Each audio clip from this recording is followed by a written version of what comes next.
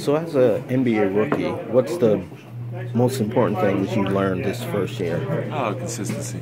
Definitely being consistent. It's a lot of times, where you're in the lineup, out the lineup.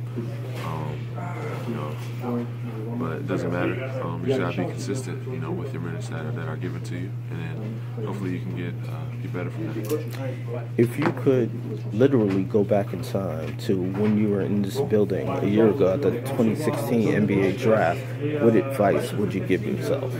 What advice? Okay. Just control what you can control. At this level, there's a lot of great players. There's different. You're getting different teammates. People are getting traded. You just gotta stay focused. Stay focused on what you want to accomplish. Don't get sidetracked. Just keep on getting better every single day, and don't worry about anything that you can't control.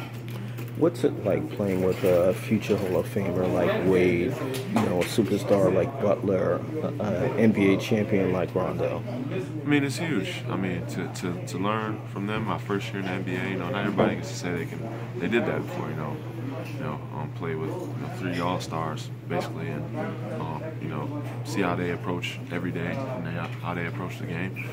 It's definitely a blessing. Definitely never going to forget it, and definitely going to use what they've taught me and try to put that in how I approach everything and play games.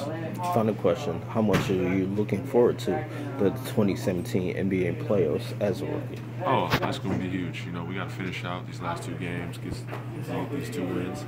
And I think we can make some noise in the playoffs. We have a great team. We've proven it on multiple occasions.